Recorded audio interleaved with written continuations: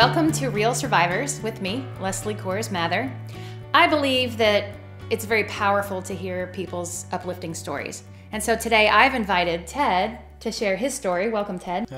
Thank you, Les. So you're the oldest of 4 kids. I am. Your younger sister had several serious health issues from the time she was born. Yes. Your older brother, stepbrother, was sent away to supposedly be cured from homosexuality. Yes. Your dad, you lost your dad when you were only 16 years old to a heart attack. You battled alcoholism, and you yourself had a heart attack at age 51, which is the same age that your dad had a heart attack and died. Wow. When I look at you, I see a real survivor. Very inspiring, and I wanted to hear from you what your definition of a survivor is. Well, to be honest with you, I never thought about myself in that way as a survivor. Wow. I looked at, this is what you have to live through. And so that's what you had to do. What were your choices? Yeah. So, do you remember much about your sister and her illnesses?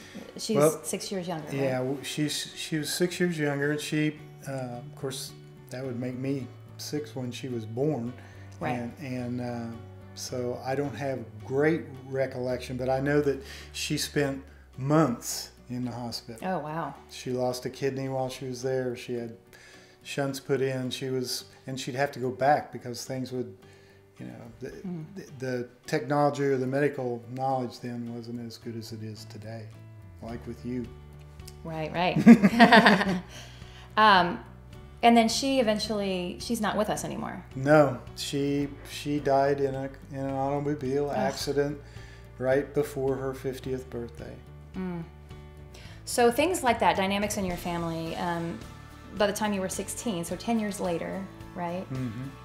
You lost your dad, and you're the oldest. So what was that dynamic like after he was gone? Well, my dad was the center of our family, and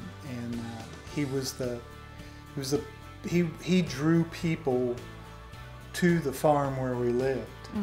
And when he was gone, that just dramatically changed everything. But it was the circumstances with me and him that caused so much of the rest of my life to be affected, because I was certain that I was the reason that he had that heart attack and died. Wow.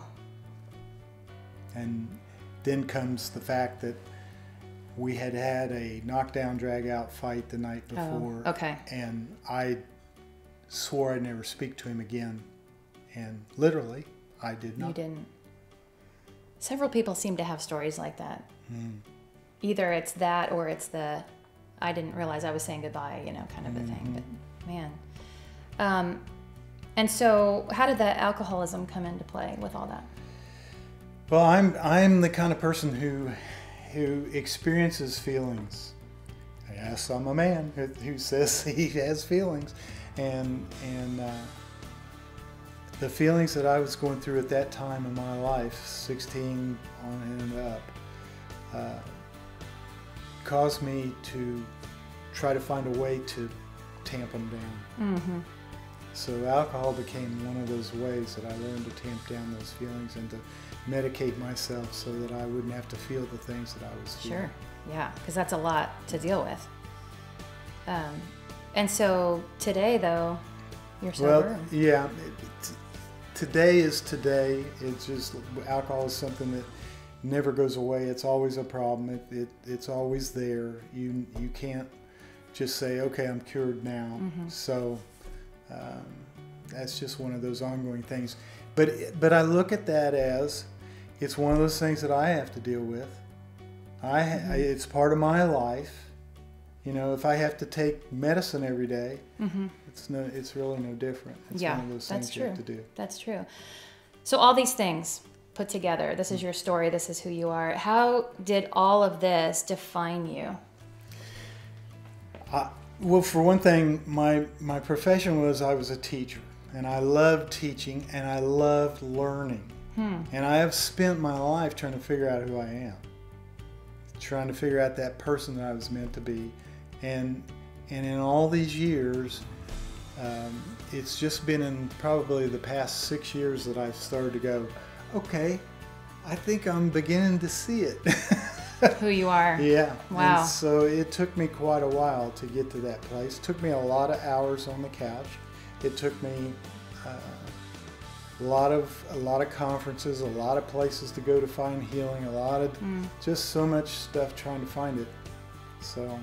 And so when I listen to you talk, like I said, I am inspired and I see a real survivor. What about people who are listening to you now? Is there something that you could offer them with all of this? In fact, could you, in one sentence, give some advice? Actually, I could. Really? Yeah. Okay, let's hear it. If you don't quit, you will win. Wow. And you obviously haven't. I'm not going to quit. As long as I draw a breath, feet hit the floor in the morning, I'm going to keep after it. Wow. If you don't quit, you will win. Thank you for coming and talking with me. I would love to hear your survivor stories. You can direct message me on Facebook or Twitter. If we can't have you here live, I'll Skype with you, but I'd love to hear your stories. I am inspired by you. I think we should inspire other people together. So until next time, thanks for watching.